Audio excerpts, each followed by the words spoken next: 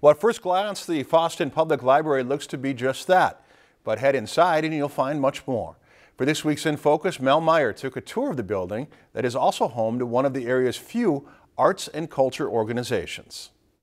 Converted from a church to a library in 1981, the building on 4th and Foss Avenue was quickly outgrown by its tenants. In 2003, through a community fundraising effort, we offered different levels of giving. They were able to transform the space for the library and the Fosston Community Library and Arts Association. And everything on this site is the old building. Besides the movie theater, the association provides the only theater stage in town. This past year, we've invested heavily in our sound and light system. The investment is worth it to provide high-quality productions year-round. We have a lot of work yet to be done, but we're pretty excited. The association uses the area for events like author lectures, concerts, and children's theater productions. But the nonprofit maintains good relationships with others to offer the space for their own unique shows. We really want to diversify our programming to bring in new audiences that maybe wouldn't come to our summer children's theater, but they might come to a Civil War musical.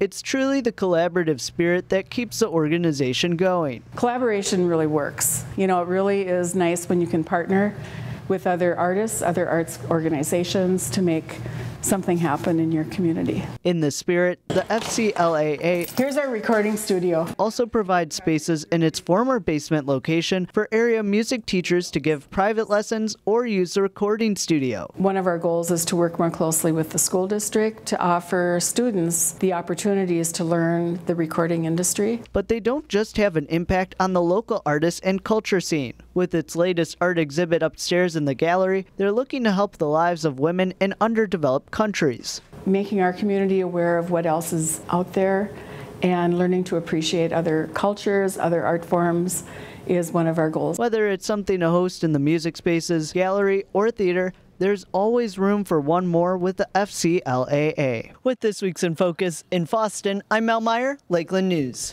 If you've enjoyed this segment of Lakeland News, please consider making a tax-deductible contribution to Lakeland Public Television.